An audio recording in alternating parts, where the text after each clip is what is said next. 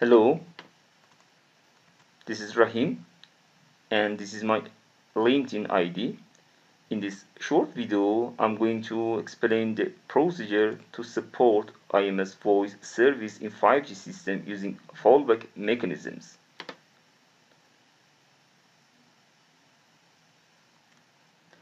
Before going to see the procedure for fallback mechanisms, we should focus on the 5G system capabilities about IMS voice support and also interworking with the 4G system.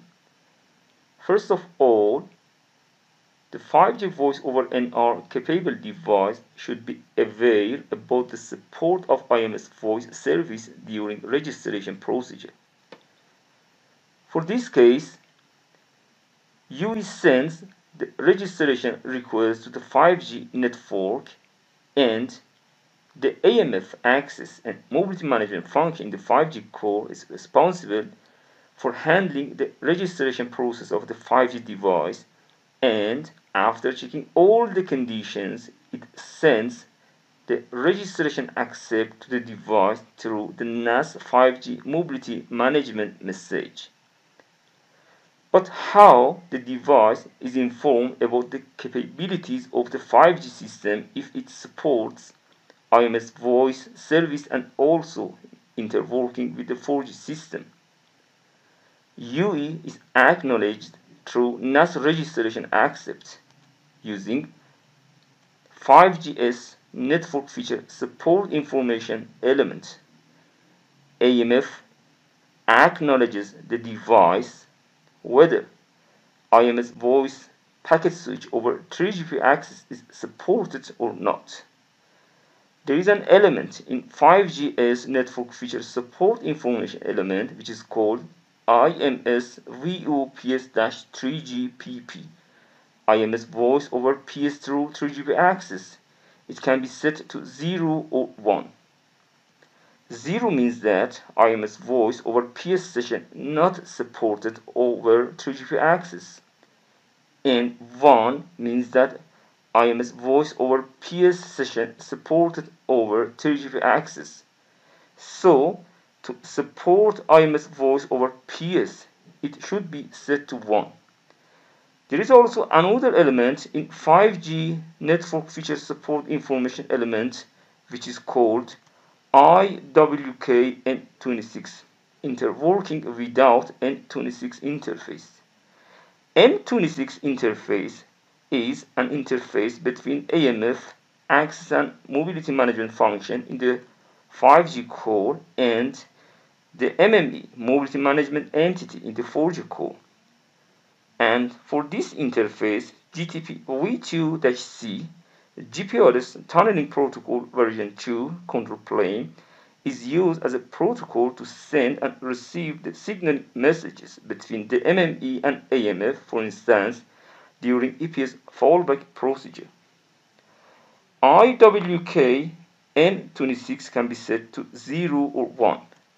0 means that interworking without N26 interface is not supported, and 1 means that interworking without N26 interface is supported. Therefore, for the devices that are registered with the 5G system as a single mode registration, and due to some reasons they have to be redirected to the 4G base station connected to the EPC to continue IMS voice call, IWK N26 needs to be set 0.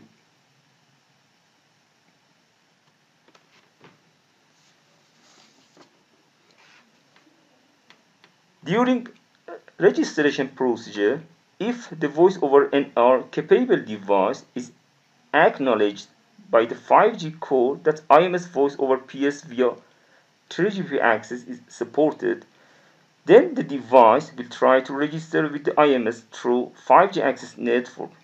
To do this action, the device sends the 5G network request to establish a PDU session to our IMS network with the default call of service flow for SIP session initiation protocol. When a voice over NR capable device initiates a M call, mobile originating call, the request is sent to the 5G network. If, for some reason, the 5G system, especially 5G base station, is not ready to handle the voice over NR call, then the 5G base station, based on the configuration, sends the device to the 4G base station using fallback mechanisms. There are two fallback mechanisms. In fact, 3GPP specifies two fallback mechanisms to support IMS voice service.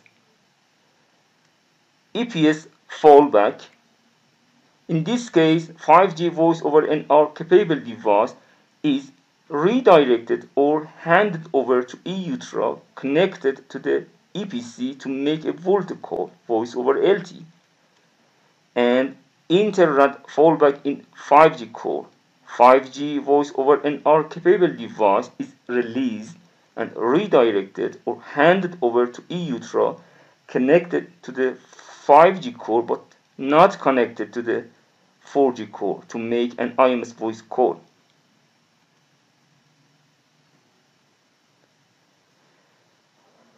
Okay, for more information, you can also refer to my page in LinkedIn to see more posts related to the 5G system. If you have any questions regarding fallback mechanisms, you can contact me via direct message on LinkedIn. And finally, please do not forget to subscribe to my YouTube channel. This way, you motivate me to make more videos.